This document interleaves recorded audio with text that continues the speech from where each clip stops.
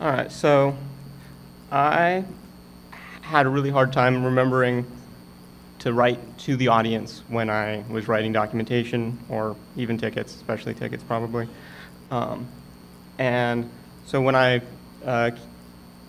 really wrote down this idea of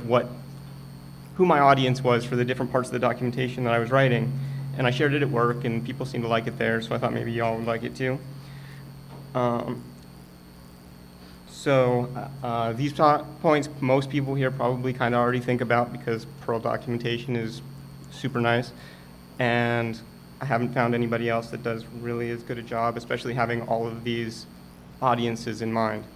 The first one here, of course, is marketing, and that's what goes on the web page, probably in the description of your pod, and that's kind of describes why people should use your software, and it's targeted at people who are not yet using it, and explains why would you want to use this particular thing. Then, of course, there's the people that have decided now they're going to use it, and the first thing you have to do is the new people, the people that haven't used your software before, make sure that they know how to use it, and that kind of comes in the synopsis, and that's, a general introduction of how do you get started with this. And then after somebody's been using it for a while, they really want to dig into the guts, and you don't want them to actually dig into the guts of your module if they're just going to use it. So make sure you have a reference, and that's, of course, documenting all the methods and attributes and all of the other stuff that are parts of your module. And then the last person that I think is really the target audience for when you're documenting things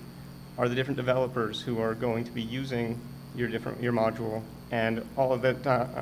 documentation for them is probably maybe somewhere in a contributing document or something, but also in code comments and things like that, so that when they go to make changes to your module, they can find it, or they can figure out how to do that and why you did things, and hopefully make it easier for everybody, and so that they don't have to ask you why you did stuff and how to do stuff and stuff like that. That was it.